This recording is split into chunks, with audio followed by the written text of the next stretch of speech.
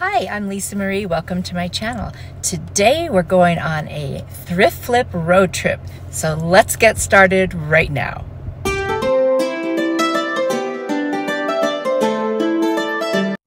I found this little tool caddy that originally came from the Home Depot. I got it for $1.99 and I did get a discount on that. I've got these lemons and limes I ordered on Amazon and this cute scrapbook paper that I also got on Amazon. And what I'm going to do is clean off this little caddy first with the crud cutter. Then I'm going to use my Rust-Oleum linen white chalk paint and I'm just going to paint the whole thing. I want it to have a nice clean white base. Once that's done, looks nice and fresh now, I'm going to cut out some of that scrapbook paper, and I lost the footage, but I cut a piece for each of the sides, the shorter tall sides and then the two other sides. I'm just showing you a quick picture of it. I roughed up the edges with my scissor blade, which you don't get to see, but I just did that to give it a little bit nicer look. And then I also painted the top handle bright yellow and I added some lemons in there with some greenery, and I made a little bow out of some Dollar Tree ribbon. And this is what it looked like before and this is what it looks like after. And I think it is so cute. It's got such a bright, fresh look and I really, really love it. Let me know what you think. Today's video is part of an open collaboration which is hosted by my friends Kay and Trish over at the Crafting Cousins, along with Teresa at Our Green Acres. Both of those channels are amazing. They're very, very talented, and I will have their channel links down below. There'll also be a link to the playlist, and you can go see all the wonderful inspiration from everybody else's thrift flip road trip. I can't wait for you to watch it. If you are coming over from one of the other channels, thank you so much for watching my video, and I hope you'll hit that subscribe button and join my YouTube family. Back to the video. Next, I got this charger. It's made out of wood. It was $3.99, but it was originally $15.99. And I'm going to take that same Rust-Oleum linen white chalk paint and I'm going to paint the whole thing. And then I've got this napkin from the Dollar Tree and Mod Podge. And then of course, I've got my lemons and limes again from Amazon. I'm going to clean this whole thing off. But first I'm going to put a hanger on the back because if I forget to do that, it's going to be harder to do once I put everything on there. So I just took a little piece of rope, tied some knots, put a little ribbon over it to make it look cute. And now I'm just going to go ahead and paint this plate. I did 2 coats, but I am going to put stuff over the top so I wasn't too worried about it. So this napkin I thought was 2-ply. So there I am taking it off. It didn't say anything on the packaging, so this is something to really be aware of. Now I'm covering a little section in the middle with the Mod Podge, and I'm just going to start in the middle. And everything seems fine at this point. I left this one in here because I want you to see what happens when you don't remove all the plies and you do decoupaging. So now I'm just laying down some more Mod Podge. I'm doing it little sections at a time to try to avoid, a lot of wrinkles and bubbles. But do you see what happened? There was a 3rd ply. Well, now I can't get it off without ruining the whole charger. So I'm going to go with it. And lesson learned, and I'm just going to try to decorate over that stuff so it's more in the background. I've got this garland from the Target dollar spot for $3. Got these grass pieces, faux grass from Amazon. And I'm going to start putting them on kind of where the points meet together at the bottom, and I'll just kind of build up from there. And I think I used 3 or 4 pieces on each side, and I did cut that pick apart so I could put them where I wanted them rather than wherever the pick would kind of dictate. And you see I'm just kind of fitting them in there and going up slightly towards, the higher parts. And there I filled it all up. So you can't see that stuff on there. And then I'm going to take a couple of those lemons and some pieces from that little garland I got at the Target dollar spot, stab them into those lemons, and then hot glue the lemons on. And then I'm going to put a little dab of hot glue and get those leaves to lay down a little nicely. And then I'm going to take some of those lemon slices and little lemon wedges and put those down. I've got a little piece of wood left over from something from Dollar Tree, and I'm going to find that really pretty yellow, white, polka dotted scrap of paper. I'm just going to cut a piece to match. Now I am going to show you me doing the scissor blade, roughing it up, but first I want to have a color showing, so I took a yellow jot marker from the Dollar Tree, and I'm just putting a little border around it. And then there I am, taking those scissor blades. I learned this from my friend Linda at FaithChick777 DIY and Design. I'll put her link in my description box because she's amazing. And I just made some little fake stitches on there because I didn't want to sew around it like she does, but I love that look. And then I've got this amazing little two-sided tape applicator I got on Amazon, and that way I can just stick it right on there without having to use any glue and worry about wrinkles or bubbling or anything. And now I'm just gonna hand write, easy peasy lemon squeezy. I just didn't get my Cricut out or look for stickers, but you certainly can. I just figured for something so small, I'd be really careful and try to write nicely. It's not perfect, but just for fun. So I like the way that looks. And then once that's done, I'm going to put some little dots around all the ends in the word lemon just to give that word a little more personality. And that's it for that piece. All I'm gonna do is hot glue it right onto that spot where all the leaves are in the bottom. And that's it for this one. And I think it turned out so cute. There's the original again, very plain. And look what we have now, a cute little lemon decor wall hanger or shelf sitter. I really love this one, and I hope you guys like it too. If you are enjoying this video, please hit the like button. It actually helps my channel quite a bit, and I appreciate it.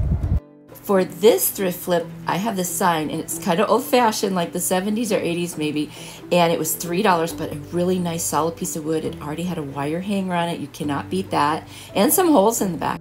But it's got this hanging on the front, and I didn't really want that. So my mom has this little dish towel that I got her because she really loves cats, even though she doesn't have one anymore. And I said I could turn that into something to hang on her wall.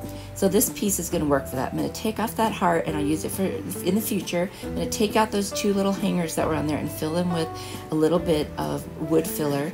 And then I'm going to sand it down. And then I realized, oh, I haven't cleaned this yet. So I got my cred cutter out, and I cleaned it real quick. And once that's done, I am going to paint it with my Rust-Oleum chalked linen white paint, the whole thing front and back, because I do like to finish the back of my projects. And there it is, all nicely painted. It took 2 coats. And then I'm going to fussy cut the cat out of this picture. And it's gonna, I'm not even gonna worry about those whiskers because I'm gonna do something to make them come back to life. I'm gonna use my Beacon Fabric Tack glue to attach it because that's a really good glue for things like this. And it just sticks pretty quickly. You can move it around a little bit, but you know, you've only got a small amount of time, but it's not like hot glue where you have to stop immediately and not adjust it. So I just did it in sections to make sure that I could get it really nice and straight and not get any little wrinklies.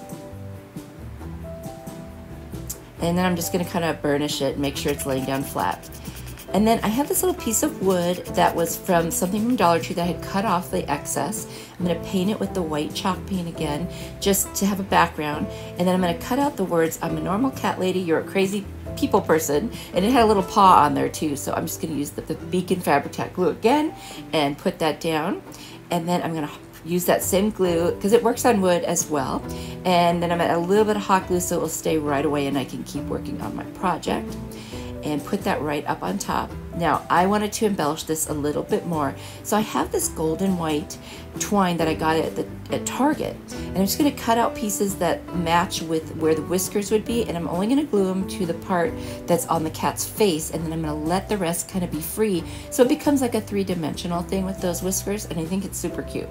And then I cut out a bunch of little paws in that fabric, and I'm going to glue each one of those down using my Fabric Tack glue and just kind of randomly place them around the cat. And that's it. And this one, it's really, really cute. Nice, hefty sign. And reminder, that's what it looked like first. And I love it. My mom loves it. She's already got it up in her bedroom to add to her cat collection of pictures. And she's got statues and you name it. She loves cats. She just doesn't want to have one anymore. She's had them for years. Let me know what you think of this one down in the comments. This was a really fun kind of experiment for me. So I basically thrifted these 2 shelves from my mom's house. She had them, but she wasn't using them, and she needed a little table to hold a smokeless grill. So I had the idea of putting them together and then putting a surface on the top that would create this little table with the shelves underneath it. And I had these 2 extra pieces left over from a desk that I assembled, but I didn't need those pieces. So that worked out perfectly as a nice top surface. And so what I'm going to do is clean it off, of course, with my crud cutter, like I always do. It had been sitting in her apartment for quite a while and it was very dirty and dusty. Then I'm going to take my agave chalk paint from Waverly and I'm going to paint the whole thing. Now I'm not going to do more than 1 coat because I want a little bit of the wood to show through. It'll save me distressing. And there it is, and you can still see some of the wood little by little, you know, around, and it's not perfect, and that's what she wanted. Then I have this scrap piece of wood I got at Lowe's for free, and I'm just going to take my square ruler and I'm going to measure, because what I need is 2 supports to go underneath those pieces where they come together. I'm going to take my little box miter saw and I'm just going to cut 2 pieces out of this that are roughly between like 11 and 11.5 inches, and there they are. And then I've got this sanding, I guess it's like a sanding block from the Dollar Tree. I'm going to sand the whole thing. And then I'm going to take the agave paint so it matches the 2 shelf pieces. I'm only going to do the top and then all around the edges. I won't do the bottom because that's going to be attached. And I'm going to add a clear coat of polyurethane to the surfaces that I painted. Now we'll set that aside, and I'm going to take the 2 pieces that I'm going to use for the very top, and you can see what they look like. And I want them to be more on the white side, but I don't mind if the grain shows through. So I'm going to use my Kills All-Purpose White Primer for that, because since I'm going to do a clear coat over the top, it doesn't matter that it's a primer, and you can see through it if you don't do too heavy of a coat. And that's perfect because she wanted it to look a little distressed. And I did a little underneath because that would show, you know, what goes around the outside of the shelves. Now to glue them together, I'm going to start with some packing tape. This is like a hack. So I'm going to put 1 piece of the packing tape all the way down the seam, and then 4 little ones across. That holds it in place so they stay even. And then you'll see in a second here how I'm going to add the wood glue.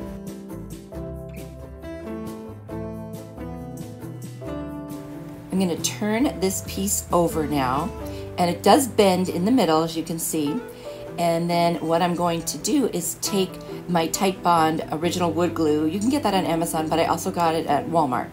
And I'm going to add some right in there, but see, you can just fold it like that, put the glue in, and it holds the whole thing in place. And you can do it with one hand, holding it in one hand with the glue, which I thought was the best way to do it. Now I'm going to close it and, you know, push it together very tight, and then I'm just going to take a paper towel and clean off the excess glue, and then I will seal all of that with the polyurethane. So now you can see those 2 pieces that I added as supports under the shelves. That will hold the 2 pieces together under 2 of the shelves so that I can attach the top and it won't move on me. And it all matches, and you can't even see it because it's on the underneath. So there is the piece assembled. Now, by the way, each one of those pieces were not even, so if you see gaps, I couldn't do anything about it because whoever made this originally, it was handmade, it wasn't even. So I took some screws, and the 2 I already made the holes, and I pre-drill holes, and I just couldn't hold everything in film, so you won't see me doing the drilling. So reminder, here's what they look like before, and here's what it looks like now. Now I just styled it outside with some decor on it to take a picture, but at her house she's putting that smokeless grill. She loves it, it fits perfectly in her space, and it worked out great. This piece I also got, it was $3.99, and it was brand new in the box, and it was $14.99. I'm going to take my agave chalk paint from Waverly, and I'm going to paint all of those little blocks around, and I just used a blade if I got a little drop on the middle. I'm going to take my black chalkboard paint from, I got that at Dollar Tree, and I'm going to fill in with that fine art brush all those little paws, and then I'm going to take a Sharpie and I'm going to go in and fill in the indentation for the words where it says Cat's Rule. Now I'm going to take my white chalk paint from Rust-Oleum, and I'm going to paint that sign, including the stand of it, and then I'm going to take my Antique Wax by Waverly and go over the base of the sign so it'll look like a piece of wood. And then I'm going to use the marker again because it says no dogs allowed, but that was a little too thick for that one. So I went back in with a finer art brush to get into the deeper part of the indentations, and then I just lightly put a little bit of the white over the top, and that kind of fixed it. And now you can just read the words and you don't see all that excess. I'm going to take the pumpkin, the maze, and then a little bit of the white chalk paint.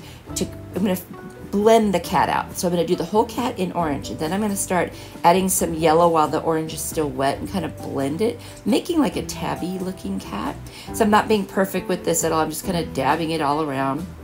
And once I get all the orange on, I'm going to go back over while that's still wet with a little bit of the white, and that gives this cat that kind of tabby look where it would have like kind of orange, yellow, and white. And I misted it with my water just to make sure it was wet enough to move that white around, because I really wasn't trying to paint it anything solid. And you can see here it really did the trick. And see how I just put those little lines on and then I kind of expanded them just a little bit, but I certainly did not cover this cat with the white at all.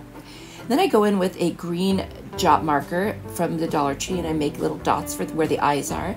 And then I use a black marker to do like the whiskers and in between the little paws, just to give it a little more definition. I'm really happy with how all this effort went. You know, it's just a lot of time to just go over all the layers, but it wasn't like a big piece. So I actually thought it came out really, really cute. And I'm glad I messed with it like that. It was an experiment. I really am not a painter or an artist, but I've seen people do this and I thought, well, I could try it. So I encourage you to try new things. And you know, what's the worst that can happen? You have to paint it over again, no big deal. But he did come out really cute. And then I'm gonna take my polyurethane, I'm gonna do a whole solid coat over the whole thing and just kind of seal it in, because I did use marker. So there it is before, and there it is after. Now I didn't put a picture in because it's for my mom and I'll let her put a picture in there. I think it turned out so cute and she loves it. In fact, she's already put a picture in there. So let me know what you guys think. And now for one last look at all of my projects today from the Thrift Flip Road Trip. Don't forget there's a playlist down in the description box. You're definitely going to want to watch all of these videos and also check out the host channels. And I just appreciate you being here. Thank you so much for watching. You are truly a blessing to me. I have a couple other videos up here on the screen. I hope you'll click one of them next. And if you do, I'll see you there. Bye.